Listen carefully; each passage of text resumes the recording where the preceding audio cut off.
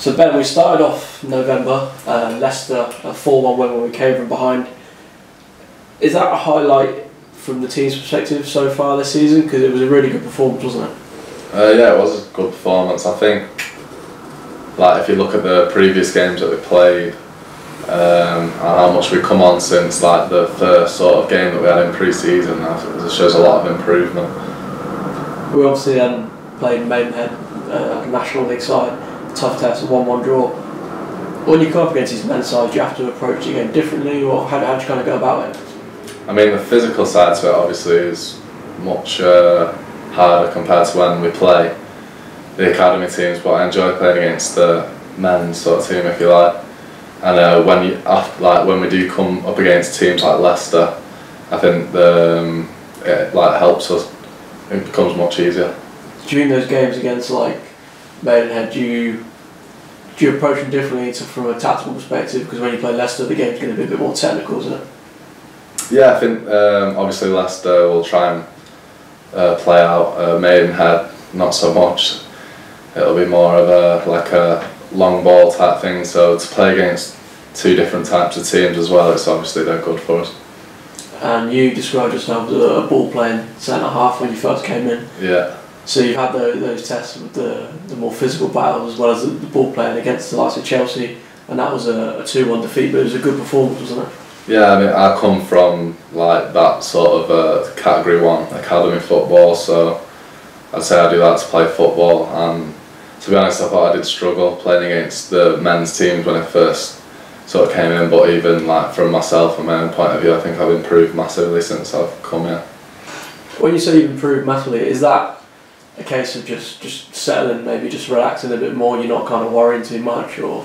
Bit of both. I mean, I wasn't fit. Definitely like nowhere near as fit as I am now. The lads and everything were always brilliant when I first came in, so there was no problems with that.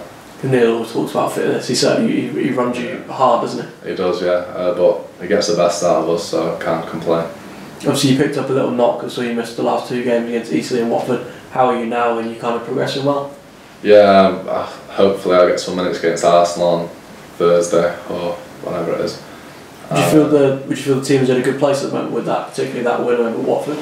Yeah, definitely. I mean, obviously I didn't play, but looking back and watching the game, you can see all the lads were like bang on it. And just obviously you spent so much time at United, obviously 2 completely different clubs. What comparisons can you make in terms of the similarities that you've experienced? It's a difficult one, to be fair. I think the style of play is similar. I think we do try and play football. Obviously we always try to play football at United.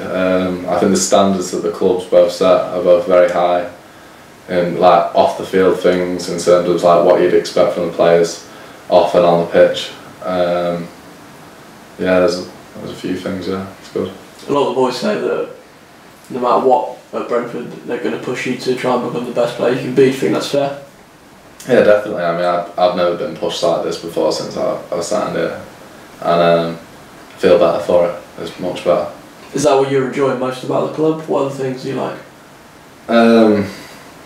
Yeah, I mean, it's just a whole different experience for me. I didn't think it was going to be like this, and I'm glad it is. Yeah. Enjoying London, although obviously you're restricted with the lockdown and things like that, but yeah. Are you enjoying kind of being away from home? Yeah, obviously there's nothing really at home apart from friends and family anyway, which I can't really see because of the lockdown. Yeah, London's it's different, but I'm enjoying it. Yeah, it's good. Who do you kind of have most like a positive relationship with in the group? Do you kind of stick together with defenders, or? Well, I've obviously known Max for ages, so I get on with Max really well. But I'd say yeah, me and Kane get on well. Obviously play at the back together, and I think you can sort of tell by the way that we've been playing with each other the last few weeks. That must help in terms of just the communication aspect, maybe. Oh yeah, definitely. I mean, Kane's like he's a good captain as well. He doesn't show up talking. It's good to have him next year. And obviously, about a month to go to Christmas, we'll go into another busy period with lots of games coming up. Are you looking forward to seeing how this team's going to evolve over the next month? Yeah, I think it's going to be a good test for us, but I think we'll definitely get some wins in them games. I just can't see why we can't win all of them. I think they're good. Because it seems like, particularly in that group, you demand a lot of yourself, but you demand a lot of each other as well. Yeah, definitely. I mean, if one of us isn't on it, we'll all just sort of not get onto him, but like you say, like, come on, get up for it type thing.